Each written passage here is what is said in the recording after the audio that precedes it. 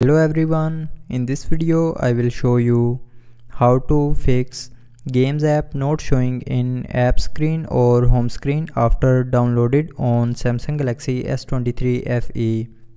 So before starting the video, don't forget to subscribe the channel and also press the bell icon. So first of all, open the Gaming Hub app and here click on this more icon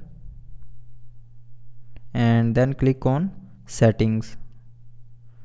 Now in settings you will see an option of show game apps, so click on this option and from here choose in Gaming Hub and the home and apps screen.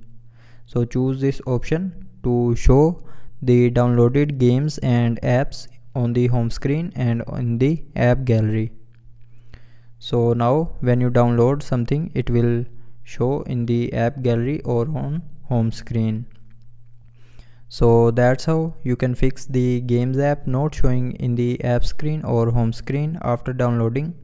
I hope you liked the video. Thanks for watching.